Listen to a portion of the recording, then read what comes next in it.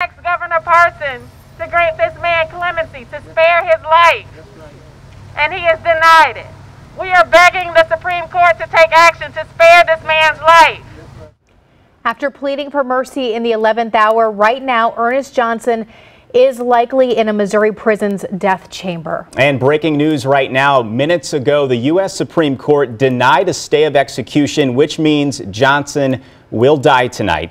The 61-year-old killed 3 people during a Columbia convenience store robbery in 1994.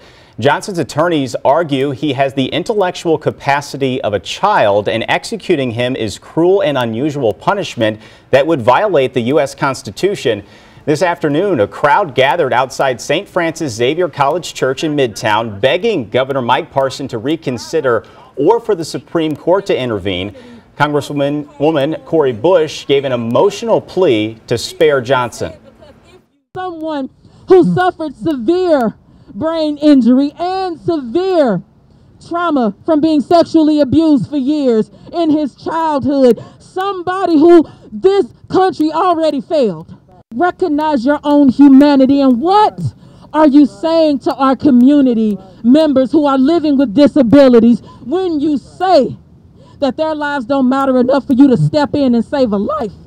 Johnson supporters wanted his sentence to be changed to life in prison. Again, the Supreme Court has denied a stay of execution. His execution was set to begin at 6 p.m. Once that is completed, we'll update you.